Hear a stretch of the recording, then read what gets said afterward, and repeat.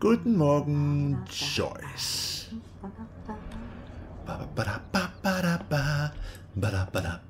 This might be the one time these people are right. Das Ende ist nah. Ignorieren Sie immer noch seine Warnungen? Haben Sie den Schnee gefühlt? Waren Sie Zeuge der Sonnenfinsternis? Haben Sie die sterbenden Tiere gesehen? Sterbende Tiere? Die Zeichen sind überall! Arcadia Bay ist das finale Schlachtfeld für Pazuzu! Pazuzu übrigens der Dämon aus dem Exorzisten. Das erfährt man aber erst im zweiten Teil. Exorzist 2, der Ketzer. Da wird er nämlich namentlich genannt. Der erste Teil lässt das ja so ein bisschen offener, was das jetzt für ein Dämon ist. Obwohl wir Pazuzu ganz am Anfang des Films in der Wüste sehen, in Form einer Steinstatue. Der Exorzist. Wirklich ein Klassiker unter den Horrorfilmen. Ich fand den früher immer nicht ganz so pralle. Es ist auch bei weitem nicht mein Lieblingshorrorfilm, aber man kann ihn sich definitiv mal angucken. Kann ich nur empfehlen. Ich finde den Anfang ein bisschen lahm, ein bisschen langsam, aber das trägt ja dann dazu bei, dass das Ende dann umso verstörender wird. Dadurch, dass wir erstmal sehen, wie Friede, Freude, Eierkuchen diese Familie im Prinzip ist, bevor alles auseinanderbricht. Das war jetzt genug über den Exorzisten. Ich würde sagen, wir lesen mal das Flugblatt weiter. Jesaja 66, 15 bis 16. Denn siehe, der Herr wird kommen mit Feuer und seine Wagen wie ein Wetter, dass er vergelte im Grimm seines Zorns und sein Schelten in Feuerflammen. Denn der Herr wird durchs Feuer richten. Retten Sie Ihre Seele und tun Sie Buße. Treten Sie diesen Monat der Kirche der Offenbarung bei und retten Sie sich gratis vor der Hölle. Sehen Sie unsere Sendung auf dem öffentlichen Arcadia Bay Kanal 40. Kontakt pastorcruz@cfrproductions.oh. Oha, sag ich mal. Oha. Können wir hier noch mehr untersuchen? Wir können uns die Fotos nochmal angucken. Ich will das Katzenfoto sehen. Ist wieder nicht dabei. Looks like a message. Können wir das riskieren, während Joyce direkt daneben steht? Was soll's? David, this is Officer Korn. Just want to let you know your stepdaughter's car was identified near the Blackwell campus last night, around the time of the break-ins. What? Give me a call soon. Are you in trouble again, Chloe? Don't you sleep? Ich würde mal spontan sagen, wir spulen mal die Zeit zurück. Das ist eine Nachricht, die wir definitiv entfernen werden, um Chloe aus der Sache rauszuhalten. Message deleted. Goodbye, message. I think Chloe has earned a break from all this bullshit. Ich hoffe, das war die richtige Entscheidung. Können wir in Davids Garage? Nein, wir können nicht in Davids Garage. Schade eigentlich. Haben wir hier sonst irgendwas, was wir noch durchsuchen können? Ey, gut, dass wir da nochmal geguckt haben, oder? Who drinks beer this early around here? Na, wer wohl? Oh man, I don't want to be famous for this. The Independent. Plötzlicher Schneefall und überraschende Sonnenfinsternis. Steht uns die Apokalypse bevor? Superheldin bewahrt Blackwell-Schülerin vor dem Selbstmord, weil das ja auch alles zusammengehört. Nee, aber es war in der Zeitung, war es ja aufgeteilt in 2 Artikel. Das haben sie nur beim Übersetzen I zusammengehalten keep lassen. expecting to see the sky turn red. Na, wart mal ab, ja? Wir haben noch ein paar Episoden. Wollen hier nicht Wow, vorgreifen. Chloe still eats the same cereal. So do I. Oh, ist das süß. I love that they still have the same refrigerator. Guten Morgen, Joyce. So, ich glaube, wir haben alles. Joyce looks so different in her street clothes. Good morning, Joyce. Rachel, I mean Max. Oh, you startled me. Well, you fit those clothes well. Thank God you're not a hellraiser like her or Chloe. Now tell me exactly what you want to chow on. Ich hätte gerne...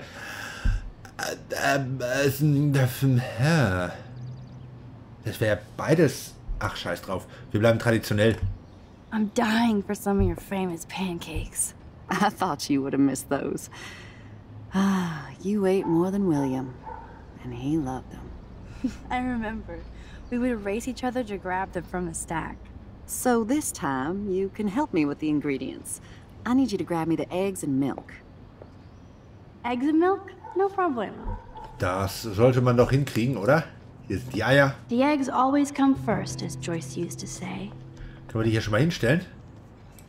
Come on, Max. Find those ingredients so we can chow down. So, Milch steht auf dem Tisch. Now for the mother's milk. Hast du gerade Mother's Milk gesagt? Oh, Max. Das musste jetzt sein, oder? War hier gerade noch irgendwas? Nee. Thanks. After all these years and everything that's happened, it's great to see you and Chloe together again. She hasn't had a good friend since you or Rachel. Oh, those clothes remind me so much of her. Such a sweet girl. I'm just hoping she's living large in LA. I'd love to think that too, Joyce, but...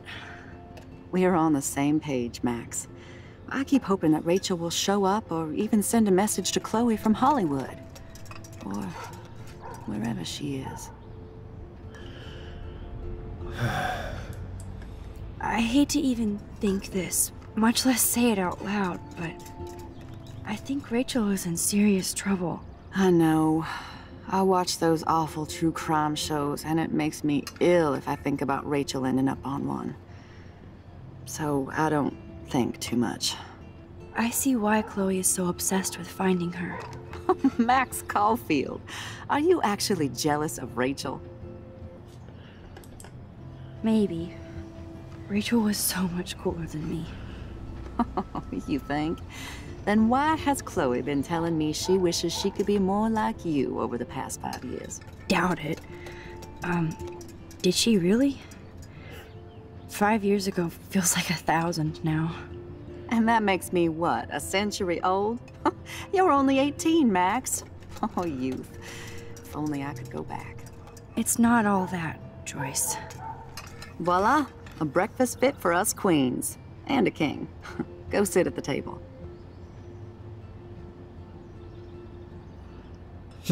Das könnte jetzt natürlich auch sehr interessant werden. Frühstück mit David? Warum nicht? Wenn, kommt David denn? Go on, grab a seat, Max. I'm almost done whipping up this amazing breakfast. So, ist es egal, wo wir uns hier hinsetzen? Oder haben wir haben nur einen Stuhl, den wir nutzen können, anscheinend.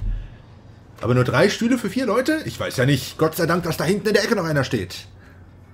Wir haben Hunger, Hunger, Hunger, haben Hunger, Hunger, Hunger, haben Hunger, Hunger, Hunger, haben Durst.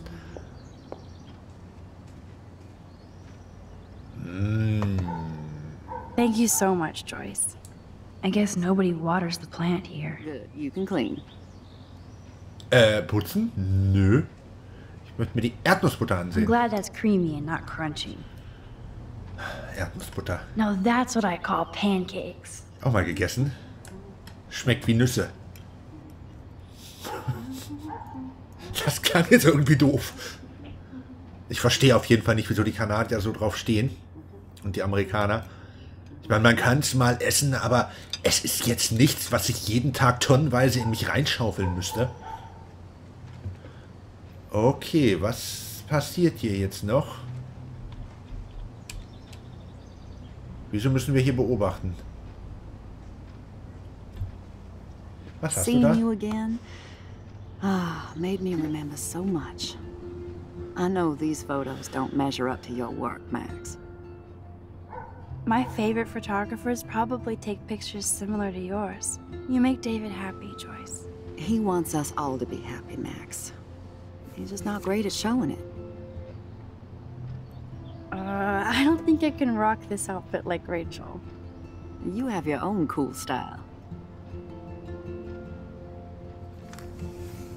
Wowzer. I totally remember that day. I'm glad. William took this picture with his instant camera. Oh, it was the last picture he ever took. He had his car out right after this, and I know, Joyce. I'm sorry. I didn't show you this to be morbid. In fact, I want you to have this. This was when my baby was so full of life and light. She was hopeful, positive. Everything she's not today. And this was the last time I ever saw Chloe truly happy. Speak of the Did devil. you guys have a bonding session about how fucked up I am? It's not always about you. Chloe, please. It's too early to start picking a fight. Eat instead. I'll keep the warden busy while you go peek in the garage. Now stop whispering, or I'll know you're talking about me. Stop being so nosy, Mother. Jeez, I can't do anything around here without everybody getting up in my shit. No one can even joke with you, Chloe. You fly off the handle like that. Excuse me. I have to use the bathroom. Sure, run off and pee when you should back me up. Now who's being paranoid? Just listen to yourself. Nobody else does. Jetzt wird's I wieder do need to get into David's computer. He's gotta be hiding shit. interessant. Ist die Waffe zurück? Nee, fehlt immer noch. Natürlich, die hat ja auch Frank. So, wir können nur den Laptop benutzen. Sehe ich das richtig? Ich sehe mich jetzt nochmal in der Garage um. Im Autoschuppen, wie Mo das Ganze nennen würde. Gut. Wir können wirklich nur auf den Laptop zugreifen. I bet David has all of his surveillance secrets in his laptop. Das Problem ist nur, war der nicht mit einem Passwort gesichert? Da war doch was, No oder? shit, it needs a password. How about step douche? Try again. I need more clues. Mehr Hinweise. Fangen wir mal hier an.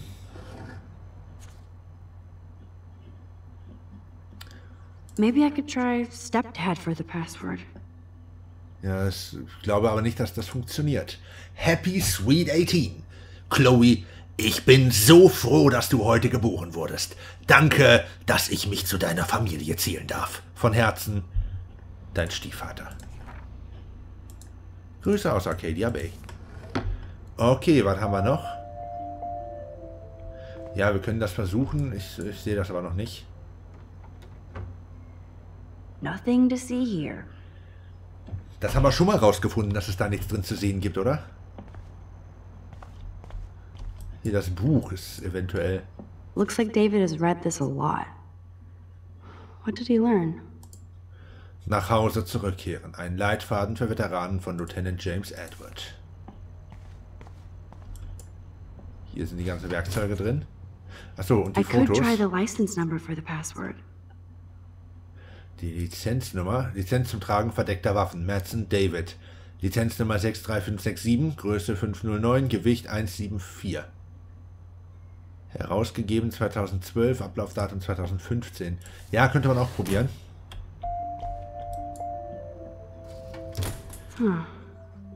Maybe this ID number might work. ID-Nummer 4500055212. Ich hoffe, ich muss mir das nicht merken.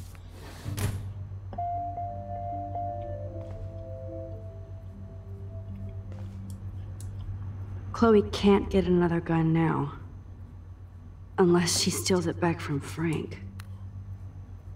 Es werde Licht, Licht aus. Naturally, David would buy a heavy-duty military padlock. I can even see the combination. That might be a useful password. 7171.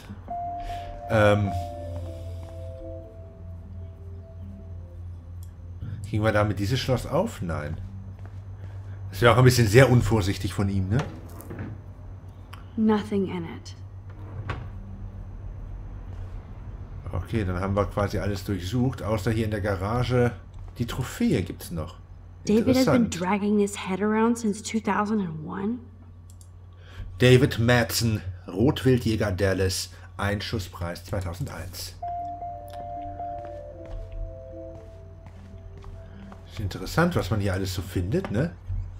Joyce might as well have wrote "Let's get married." Es war eine Ehre, Sie im Diner zu haben. Es ist schön zu wissen, dass es noch Gentlemen gibt. Ich hoffe, bald wieder mit Ihnen reden zu können. Nebenbei, mein Name ist Joyce, falls Sie es vergessen haben sollten. Na. That might be a useful password. Two Whales Diner, Rechnung 27.11.2008, Eier und Würstchen 4,50 $, Toast 1,25 $, Kaffee 1,50 $. Besuchen Sie uns bald wieder. Ihre Bedienung Joyce. Was war das Passwort? Das Datum oder? Now the car looks ready to roll. This is a better hobby for David than surveillance. Even David Madsen might be an angel to somebody else. An meinen Engel im Kampf, halt die Flügel steif. Boah, was wir hier alles an Zeug finden und aufsammeln. That's cute. Could be a password here. Auf einen wahren Helden. 607. Aufklärungseinheit. Das macht gerade richtig Spaß, Leute. Machen wir die Tür auf. I still need to find the password to David's computer. Ich dachte nur, dass wir so einen Rücken, einen Ausgang haben. Can't picture David driving Joyce around with this on the car. Hupt, frisch verheiratet. Und hier liegt noch eine Kassette, die habe ich eben auch schon gesehen. Obviously David's parents care about him. That date might be a good password. Videonachricht von Mama und Papa. Juli 2007. So, jetzt haben wir aber alles durch soweit hier, ne? Das heißt, zurück zum Laptop gucken, ob das Passwort dabei war. Wir fangen mal mit dem Armeezeug an.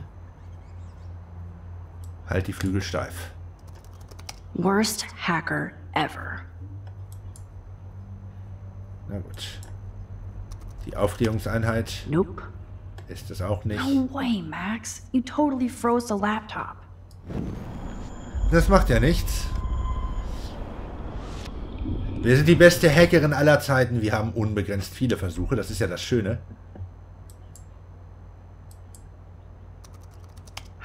Try again. Gut, was haben wir privat? 7171, das wird es nicht sein. Such wrong. No way, Max. You totally froze the laptop. Das wäre auch zu einfach gewesen. Es wird was Privates sein. Im Zweifelsfall wirklich das dämliche Stiefvater, was ich eigentlich zu einfach finde. Einschusspreis 2001. Oh, shitballs. Oder hatte ich das schon? Magic 8 Ball says no. No way, Max. You totally froze the laptop.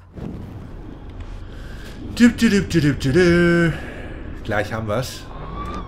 Es gehen langsam die Optionen aus. Ich könnte auch...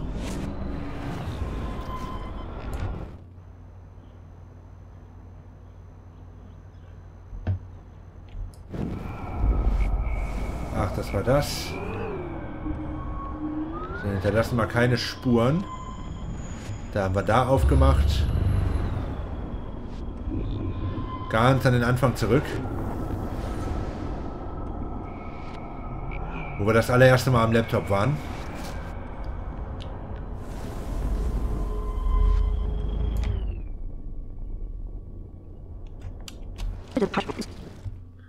So. Familie. Stiefvater. Worst hacker ever. Das ist bestimmt das Datum, also das hier, das Datum, wo die beiden zusammengekommen sind. Nope. No way, Max. You totally froze the laptop. Das ist ja nicht weiter schlimm, das kann man rückgängig machen. Flunk. So, wir versuchen es nochmal. Wenn es das jetzt auch nicht ist, dann haben wir ein Problem. Jetzt wird's spannend. Ah, Score! Max the hacker strikes again. wir sind drin. Whoa, spoiler alert. Rachel definitely hooked up with Frank. But why does David care? Jetzt wird's wirklich interessant. Profil von Rachel Amber.